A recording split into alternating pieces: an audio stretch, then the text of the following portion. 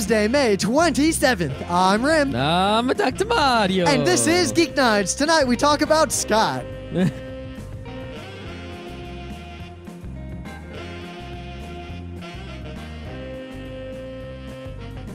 Let's do this. Yeah, considering the bank holiday yesterday, we decided not to do a show. Yeah, probably because it was, late at night walking back from getting ice cream. Oh, that was the worst thing. We had the Visigoths over, they were surprisingly non-Visigothic. We still have a big mess to clean up. Yeah, but not nearly as bad as past, and pretty much everyone pulled their part. But we were walking back from getting ice cream after getting dinner yesterday. And Rim is like, hey, Scott, what are we going to do the show on? Tonight. And I'm like, And then I think the conversation went something along the lines of, bail. Yeah, that wasn't going to happen. It was too late, and there were people there, and yeah, there was nothing to talk about either. Yep. It was a good weekend, though. We played a lot of Vigi games. Oh, a lot of Vigi game playing going on. I'm trying to clear out the Vigi game queue, because once I clear it out, I can. It's like free sailing on all this other stuff. But yeah, I don't know.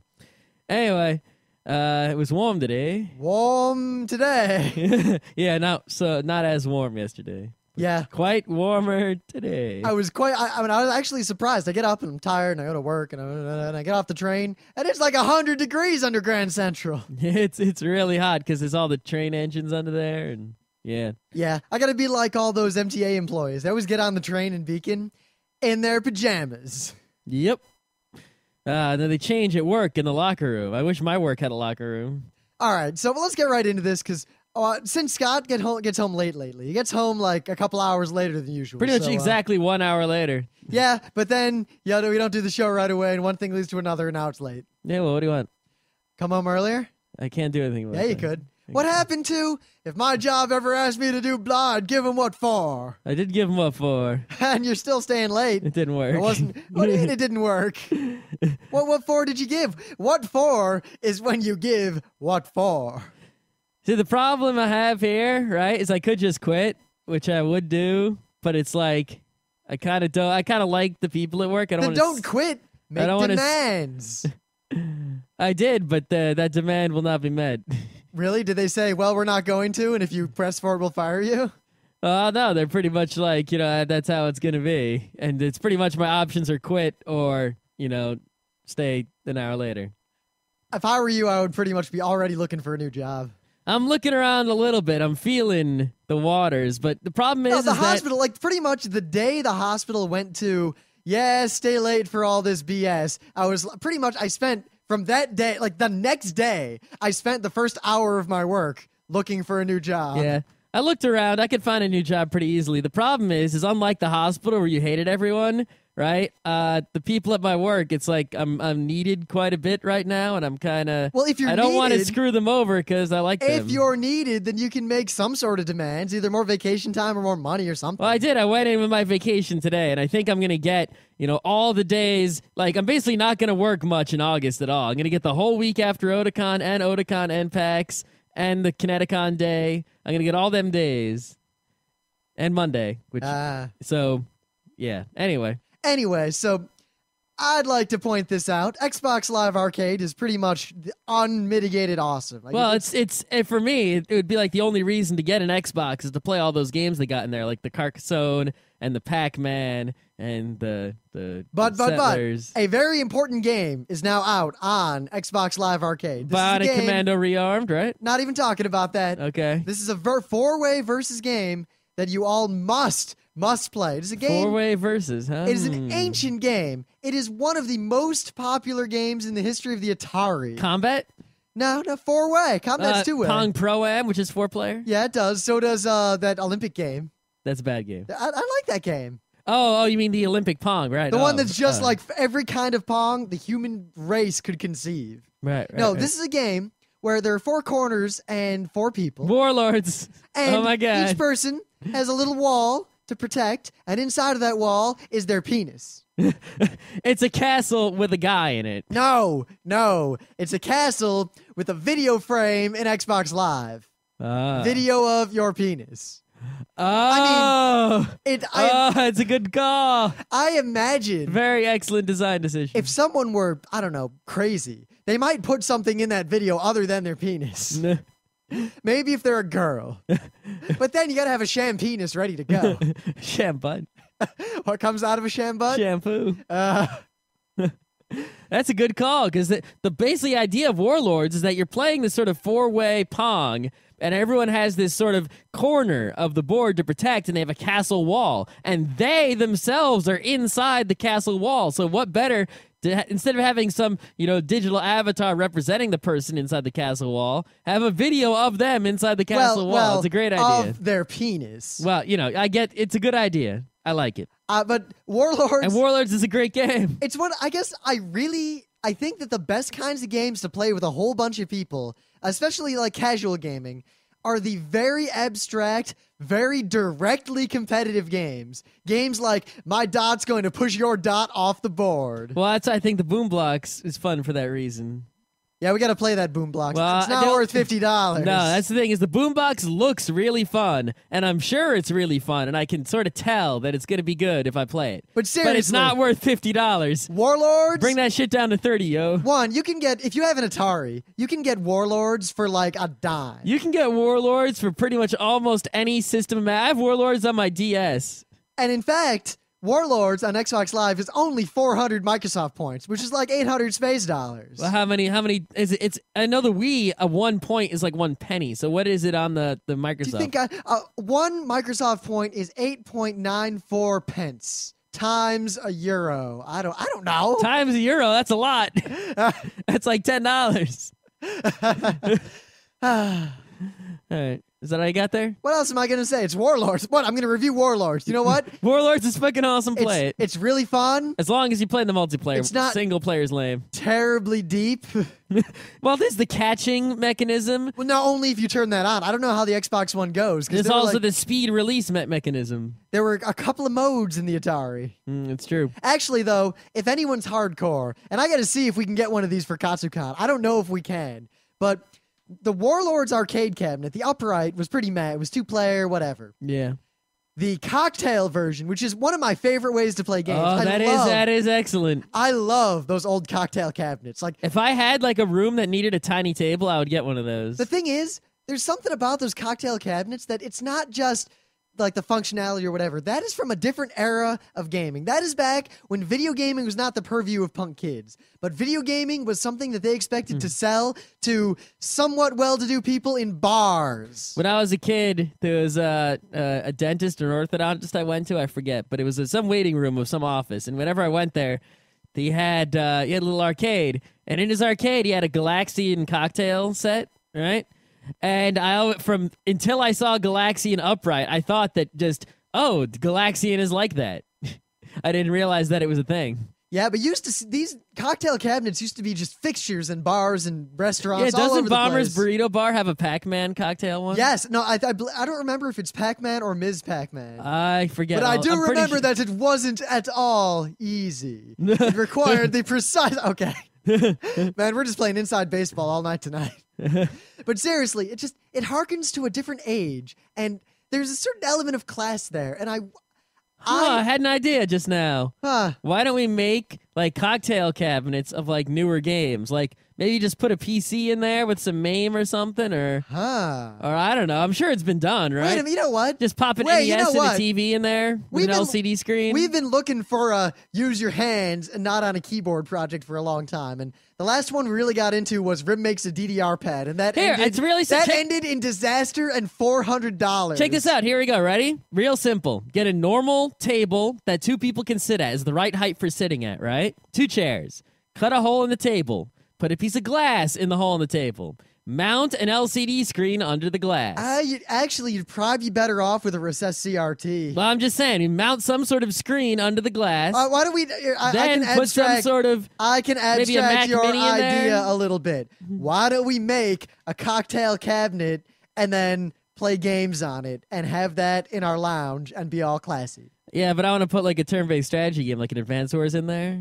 I just imagined some Civ 4, the Civ 4 cocktail cabinet. The thing is, I don't know if Civ 4 is the best choice. the beautiful thing about the cocktail cabinet was that usually when versus, two people would sit across from each other, sharing drinks while playing a game. Well, I mean, I've seen pictures of like older Japanese arcades, and when they had like versus games, it would be two cabinets, and they would be facing opposite each other. So if the cabinets weren't there, like you would be looking your opponent in the eyes. That is because Japan is brilliant. But instead in the U.S., when there's a versus game, it'd be two people standing next to each other. That's because Americans are cheap. Yeah. But regardless, to knock it off on a tangent, if you can find a cocktail Warlords cabinet, not only are they pretty big, not only are they 4-player and people sit at the four corners, good God, are they awesome. That's Like, pretty much the best Warlords experience you can get. That's up there. As long as it works. If it's broken, it sucks. It's up there with Rampart. And I'll say this. It's not Rampart. No, good. the experience, though, of sitting around the cocktail Oh, cabinet. man, Rampart cocktail. I don't think that existed. I think it would work, though. I think it really would. well. I don't think it existed. Because everyone would have the trackballs, but on their own. What if we ported German board games to a cocktail cabinet? It'd be okay, but you're better off just playing German board games. Well, maybe Twilight Struggle. Anyway.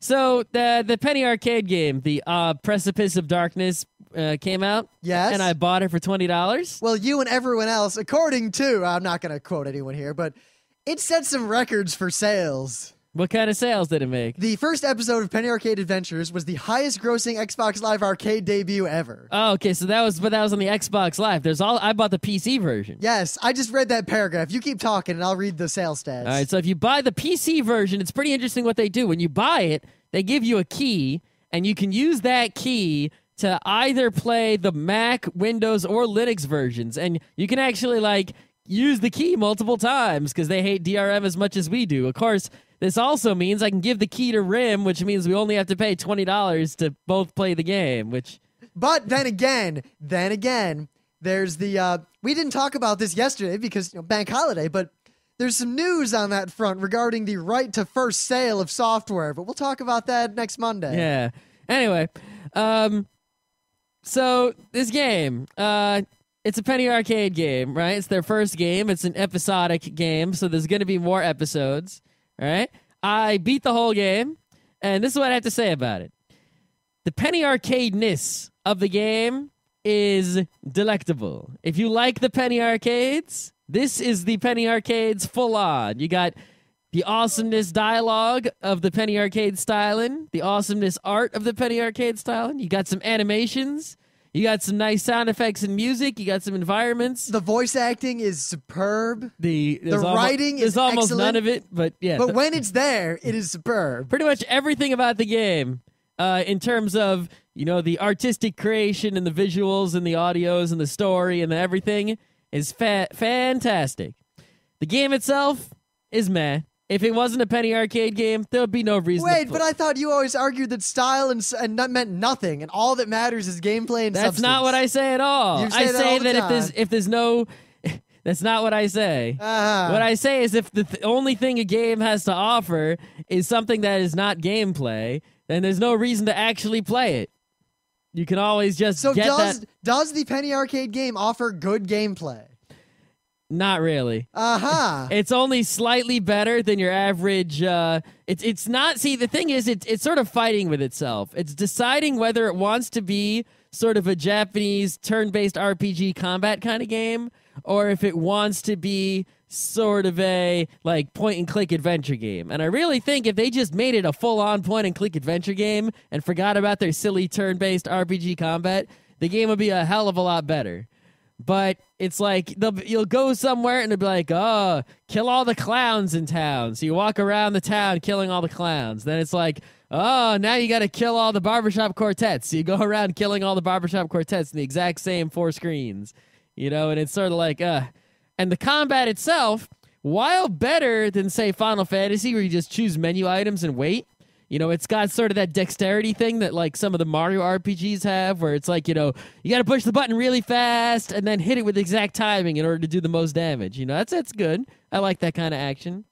But there's not that many moves And actually, doing the combat is sort of annoying because there's no like keyboard shortcuts or anything. You have to like wait for the attacks to ready themselves, then click on them, then click on the bad guy, and the bad guys are sort of moving around and fighting in real time. So like, if one of them is coming in to attack you, it's like you got to sort of where'd he go? Oh, there he is. Click, and at the same time you're waiting for these attacks to finish getting ready. You have to push the space bar with precise timing to block. And that's very, very annoying. But it's also very, very easy and very quick. So, you get it over with and sort of out of the way. I feel like the game is probably worth it just for the style. And if you're a fan of Penny Arcade, it's pretty much the ultimate fan experience, sort of, I guess, having sex with the two of them. See, the thing is, playing it, though, it really feels like they should have just made a Penny Arcade, like, Flash animation TV just an animated series. Penny Arcade movie. Yeah, just they could have made it Flash, just like Homestar Runner. They're about video games, so I feel like what they're doing is that instead of making a movie and instead of making a game, they've kind of bridged the two in a way where there's gameplay elements in what is otherwise just a movie, and there's movie elements in what's otherwise just a game. And I feel like from what little I've gone through the game so far and looked at it and read it, I feel like this is a better combination of the two than many other games have done. Yeah, that is one. There is a merger somewhat of the plot and the awesomeness and the gameplay. Like, walking around, looking at the stuff, you sort of, the story is sort of delivered in what you see while you're playing. And, you talk to people in town and that gives you some of the plot. The game is made by what the first background NPC says when you first encounter him. Yeah, that's for sure. I don't think I should spoil it. No. But good God, did that make the game for me. Yeah. But, if they didn't have that sort of stuff in there, you wouldn't have to play this game. You could just go on YouTube and, watch a video of all the, the dialogue and all the text, and then you'd be set. Well, it depends. I mean, there's something to be said for experience. Now, while games haven't done it very well, and I think there's a lot of ground to cover before games, there's a lot more we can do in terms of gaming as a medium for expression. But there's playing Final Fantasy IV, especially Final Fantasy VI is a good example, where if it had been just a movie, it probably would have been a really damn good movie. And if it had just been a TV series or whatever, I think it would have been good. But because it's a game, instead of investing 1 hour, or if it was like a full season, 12 hours or 13 hours into it, you end up investing 40 or 50. And while that gets old, if you haven't experienced that before, I can see how that you can build more investment into the characters by causing you to have to go through all this stuff with them instead of just watching it. Yeah. I just wish games would do it better and not just make everything a tedious... Well, that is the one thing that the Penny Arcade game does right, is that it's very short, because it's only one episode. So even though the RPG combat is sort of annoying and not that great, and you sort of sometimes in the game you have to do it. I mean, when you fought the Barbershop Quartets, there were only 4 of them, and then that was it. So it was like, oh, I beat them all. Okay. So none of it really takes all that long. So you don't get a chance to be really pissed off at it, because when you're about to get pissed off, you beat it. And you're like, oh. The only thing that I could see could be annoying is sort of trying to go around and get everything. I just tried to blow through the game. I didn't try to, get all the stuff. And apparently there's a lot of stuff I didn't get. So yeah, I feel like a lot of that's not worth it, though. It's totally not worth it. So yeah, if you like Penny Arcade, then it probably worth your while to get the Penny Arcade game. And I'm pretty sure that the Xbox and the PC versions are the same. So if you have an Xbox, I'm going to suggest you get that version, because even though I haven't played that version, I suspect the RPG combat will be less annoying using the gamepad as opposed to being forced to use the mouse to click on all these different things all over the place. Yep. And but if you do buy the PC version, you get Mac, Linux, Windows versions, which is way cool. And it totally works. The Linux version works. It just doesn't work on my laptop because the video card is sort of bleh. But it totally works on Windows, and it works on my Linux computer at work where the video card's good, and I'm sure it'll work on a Mac. I haven't tried it.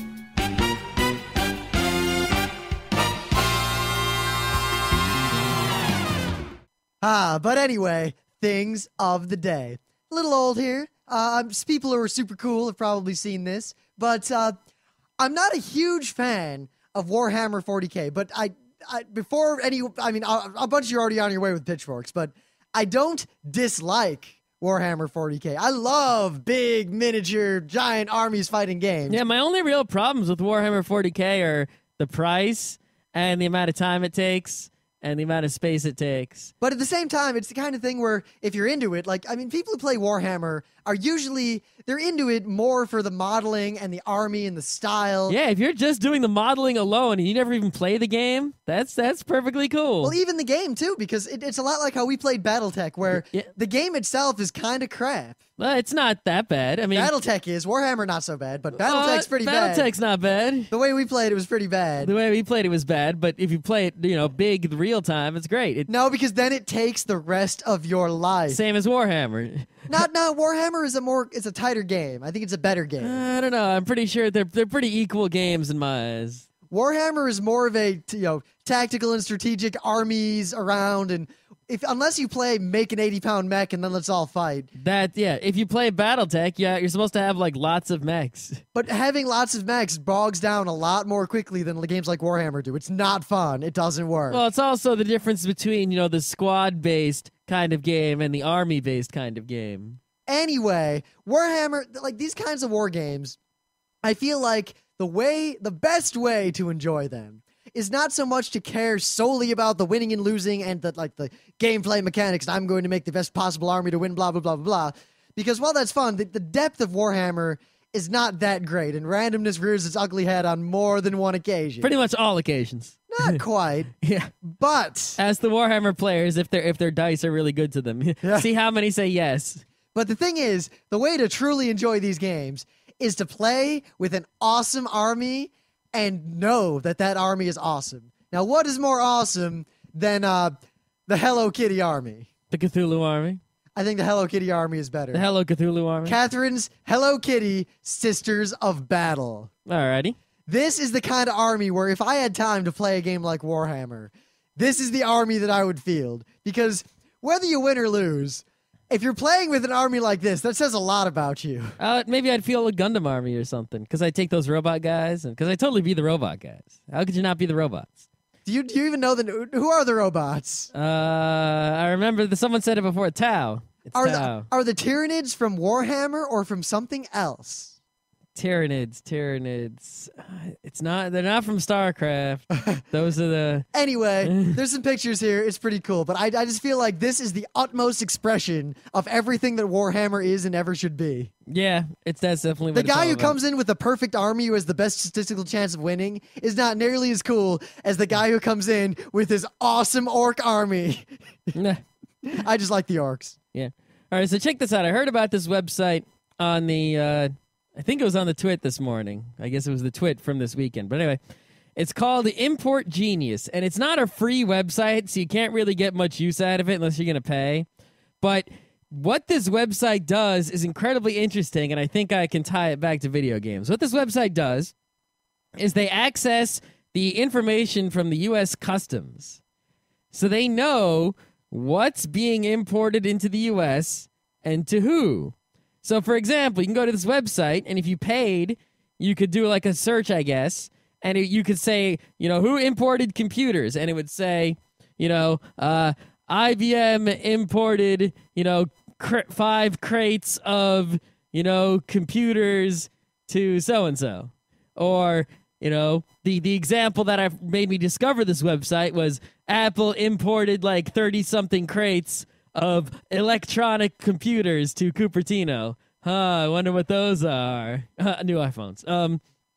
So the reason this is interesting for gaming action is because you could see, Nintendo imported, X crates of, DSs. Oh, there's new DSs. Or, Capcom imported a something. And all right. Yeah, I think that you could definitely, sort of figure out when Yeah. You can figure out when new games are going to be imported, when consoles are going to be updated, all that sort of thing. So I feel like some of the, gaming review sites, or the magazines, the so-called professional gaming media should get accounts on here and keep tabs on what's going on, because I can't afford to. It's kind of some side channel, sideband information there. Yeah, I mean, plus there's definitely all sorts of cool stuff in there, you could see when like sugar is coming in, or corn syrup. Well, sugar's very important because first you get the sugar. Exactly. And then you get the power. And then you get the weaving. But I mean, there's got to be all sorts. I can't even begin to think about all the interesting stuff. You could see whenever like a large shipment of goods comes into the U.S., you know what it is and who's getting it, and that is freaking useful information if you are in the right kind of position. So, it's me, Mario. I'm not a real doctor. Do not let me touch your genitalia. Okay. That's the old joke. Is don't let Dr. Mario touch your genitals. He's not a real doctor. Where is that joke from? I forget. We made it up. I don't know. No, we didn't. It was from bash.org. Oh, was it? That's where I got it from. Anyway. It must be. All right. This will be a short show. Talking about Dr. Mario. Yep, so there was a WiiWare game that came out yesterday, and it's the Dr. Mario for the WiiWare. And I played it, and I'm better than everyone I know at Dr. Mario. He is. He's about as good at this as, I don't know, some people are at Advance Wars in comparison. You know what's funny? I remember when I was a kid and Dr. Mario came out for the Game Boy and for the NES at the same time, and they made a big deal out of it. There was a big marketing push. There were cartoons between every TV show I watched about Dr. Mario. I remember being in a toy store back in the day when toy stores were amazing, and there was a TV screen up, in the store, and it showed Dr. Mario being played on the screen. And it was like, whoa. But I never got Dr. Mario as a kid. Not for the Game Boy, not for the NES. I just never got it. And I don't think I played Dr. Mario until like late high school, early college. I just never played it at all. Yet somehow I'm better than everyone at it. I don't get it. Well, I used to be pretty good at it, but I haven't played it, I don't know, since I was a kid with any regularity. Yeah. I focus more on games like Battle Balls or Advance Wars. Yeah. But the thing about, I don't want to sit here and explain how to play Dr. Mario, but Dr. Mario is a color matching game. But it's mostly, what I like about it is, unlike some of the other games, like, say, Tetris and such, it's, when something clears, the stuff sort of falls down, and the game is all about sort of putting things in a position so that when they fall down, they'll be in a good spot. So you're looking like you have this sort of deep look ahead in the game that other games have sort of the more immediate clear the shit out of the way, where Dr. Mario has more of the set up things properly so that when you do clear them out of the way, more stuff gets cleared out of the way afterwards. But anyway, let's talk about the WiiWare implementation of this game. First, you can play it like normal Dr. Mario, and it's fun, and it works. And it's Dr. Mario. It only lets you play 1 versus 1, though. There's no other mode. Yeah, see, I thought that they were going to have like a full-on 4 people playing regular old plain Dr. Mario at the same time, which they could have done, but they didn't do that. I don't know why. Yeah, I was hoping for some, I didn't know what, but I was hoping for some sort of DS or some kind of extra weird mode, because this is the kind of game where they would test like the weird mode to see if it works at all. Well, they put in this flash mode, and we figured out how the flash mode works is basically you're playing normal Dr. Mario, except some of the little, goobers on the screen are flashing. And if you get rid of those flashing ones, you win. So you only have to get rid of the flashing ones. That's it. Yeah.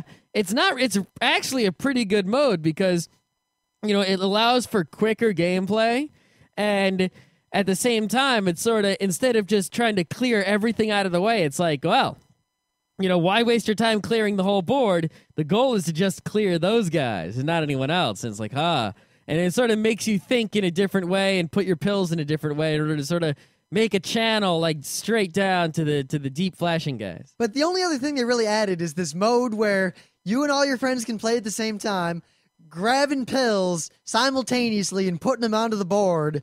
And it's kind of a, us versus the game mode, but it's really not that fun at all. Yeah, they made a co-op mode called like Virus Buster. And basically it's Dr. Mario, except everything is big, right? And you use the Wiimote to point at the screen. You have a little target, and you can grab the pills, sort of with the Wiimote by pointing at them, rotate them, and sort of drag them into position.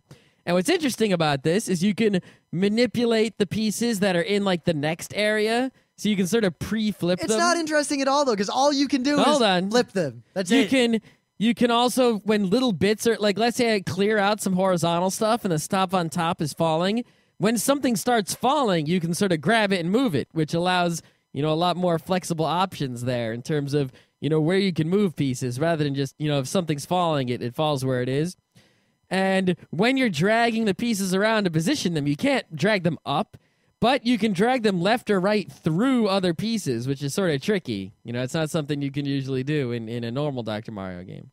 So that sort of gives you options of ways to be able to have 4 people, sort of collectively trying to beat the Dr. Mario. Yeah, I mean, it escalates it a little bit, or it'll get faster. Then it gives you 2 or 3 pills at the same time. Yeah, 2 or 3 pills at the same time. We're not going to beat around the bush. The end result is that it's really not that fun. It's kind of broken. It's just you'll play it once or twice, and you'll never play it again. The reason it's not fun is because if you play it by yourself, right, just one person, it's pretty much impossible because you can't handle 3 pills at a time when you're only one person.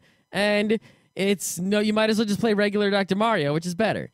And if you have multiple people, right, first of all, you want to be just playing normal Dr. Mario against each other. You don't want to be doing this. And second of all, what ends up happening is everyone's cooperating, but really what you're doing is just hindering each other. Like one guy will try to put something in one spot, and someone else will be trying to do the same thing, but the end result is like they both push the flip button, and then it ends in the wrong position, and it's really, basically everyone just gets in everyone's way, and then you lose, and it's really frustrating. And it's like you're all trying to cooperate, but by trying to cooperate, you end up screwing each other, which is very, very upsetting. It's not like, say, 4 Swords, where, any harm you do to each other is sort of intentional and silly. It's very upsetting that you're all actually trying to cooperate, yet you end up just dicking each other over and getting pissed off and then not wanting to play anymore. A much better way to play seems to be to sit there with a Wiimote in each hand and play it by yourself. That's an okay mode. That's actually kind of fun, but that's it. Actually, I played the Wi-Fi because it lets you play Dr. Mario against people online, and I think it's the first time you've ever been able to play Dr. Mario online. And you know what? It worked, and it was kind of good. It's well done. It works just fine. What else can I say? I seem to remember that, the Tetris DS was like the online game I played more than any other online game, at least for the DS or Wii. And this Dr. Mario, I think that the dropping pieces puzzly game is definitely like the kind of game that Nintendo gets right with the internet action. Of course, at the same time, the original, you play this game on the NES or whatever with your friends. And while it's a versus game, it's not really, it's more of a, you're both racing to the finish. There's very little interaction between the players. I mean, it's not like, Battle Balls, because I mentioned it earlier, where it's this whole game of timing combos to cancel out the other person's combos and then combo them. Your combos do very little, and there's almost no variation in what they do. So yeah, your combos do some, if you get a big combo. All the combos do is determine basically who got the combo first, slightly inconveniences the other person. So it rewards you for speed. Yep, but at the same time, the combos might not even do damage at all. Like, it might drop 2 bits on the other guy's board that actually help him out and make it easier for him. So yeah, there's not too much. I guess I more enjoy games where there's more direct competition, like Warlords. Yeah. Or Battle Balls, even though I'm awful at it. I would just enjoy Dr. Mario more if I played against someone who was actually as good as me, which is actually why the Wi-Fi comes in handy, because everyone here is no good at Dr. Mario. Yeah. Welcome to the Advance Wars world of Rim. Yeah. It's weird. It's like I don't understand why other people aren't good. Like, I look at it, and it's just sort of obvious where to put the pieces. I don't understand. Well, I guess the listeners will have to play you and prove that you're wrong. Yeah, let's do the friend codes for Dr. Mario. We probably should. I've been meaning to fix the ID share thing, and I kind of suck at it. But you skip these games, so you're gonna work on stuff, and you're just playing games, other games. I know. It's not play good. games, write code, or play games and not pretend you're gonna write code. I don't have enough time to do. I need to do both. I don't have enough time. I should just not sleep. Yeah, I mean, I don't know how worth it this game is to you, unless you already like Dr. Mario. I wouldn't bother, to be honest. Yeah, this game is like, I think this is really only worth it for fans of Dr. Mario. If you're not a Dr. Mario person, it's not worth, I think it's like $10, right? Yeah, if you're not sure if you're a Dr. Mario fan, just get a ROM, play Dr. Mario on the NES. Yeah, play some Dr. Mario before you actually buy Dr. Mario to know if it's a game that you're going to like and play a hell of a lot. Because I can actually see myself playing the Wi-Fi version of this, quite a bit when there's no other Wii games to play. See, though, that's the, I guess, the biggest failing of Dr. Mario, that it never got, I guess, I'm sad that they never added something to it to add this, but whenever you talk about a game like Battle Balls or all those other like puzzly games, there's always the stories from the heyday of, man, that one game where I totally blah, blah, blah, the 100 combo blah, and then blah, blah, blah, blah, blah. And you have like these battle stories of the times you won by some crazy fluke or the times you lost because the other person had this gigantic combo, like the combo of the gods. But there's none of that in Dr. Mario because... Well, people who are much better than me can set up huge combos. But they're not epic. They don't do much in the game other than they're cool to watch, but they're not... You know, they're not memorable like some other games are. They don't hit the other guy. They're not like this, everything explodes. They're just, oh, I beat the game very cleverly and very quickly, and I've won. Now we will continue and play another game. Because it's mostly a game of slowly chewing away all the viruses rather than blowing the hell out of them really quickly. Yeah, there's no timing element at all in terms of get the combo, don't get the combo. There's none of that. No, it doesn't have that action. I don't know, just 'cause you never hear people talking about their Dr. Mario war stories, but a lot of people have puzzled upon war stories. Yeah. Actually, one thing about Dr. Mario is Dr. Mario has really good music, and they've added a few new musics to it, and I don't like them as much as I like the old musics. Aren't they just remixes of the old? No. Or no, that's in Flash mode. No, there's... Because they have, Fever and Chill, but they added, I think, Cough and Sneeze, right? And I didn't realize it until just recently that the songs, the original songs in Dr. Mario are Fever and Chill. And I didn't realize that the reason they were called Fever and Chill is because it goes with the theme of Dr. Mario, Fever and Chill. Are you kidding? And then the fact that they added Cough and Sneeze. You're not kidding, are you? You're totally. You're not. I thought this was a joke. No, the fact that they added Cough and Sneeze, I said, oh, the songs are named after symptoms. God, Scott, this is just like that time when you realize that the Beatles isn't spelled like the bug. It's spelled like a beat in music. Yeah, I didn't realize that for a long time. All right, well, you probably don't know the answer to this then. What are the names of the 3 bugs? The 3 things in Dr. Mario? Yeah. The 3 viruses? Yeah. Red, blue, and yellow? No. No? No. I don't know. Annoying, and more annoying? Fever, chill, and weird. Really? Really. Oh. I think red was fever. Yellow was definitely weird. Red had to be fever, and blue was chill. That makes sense. Yeah, it totally makes sense. I could look it up, I guess, but I'm 99% certain that's how it was. Huh. That's interesting. See, it's weird because like Dr. Mario sort of has like this mystic lore to it in a way. One piece of lore, and we've already revealed it to the world. Yeah. Another thing about this new Dr. Mario is that it incorporates the Miis a little bit, which is pretty fun. Like when you win and you see your Mii wearing a lab coat and a stethoscope dancing and like pumping his fist, that's good times. Fist pound. Fist pump, not fist pound. Yes, but the joke was fist pound. I can't say fist. Yeah, anyway. Anyway, in general, I like the falling block puzzle games, and I really think that they're some of the best video games from a gameplay perspective because they incorporate the quick thinking, the pattern recognition, and the rapid hand-eye coordination action all into one game. I feel like the most important aspect is just the direct abstracted competition. Yeah, that definitely is a bonus added on top, but... And I think we're really stretching trying to talk about Dr. Mario. Yeah, I know. We were going to talk about sort of falling block, puzzly games in the genre. But apparently we already did that show. We already did that show like 2 years ago. In 2006. So we can't do that show again, so we had to talk about just Dr. Mario. Whatever. We got a good show lined up tomorrow with the anime and the comics. Yep.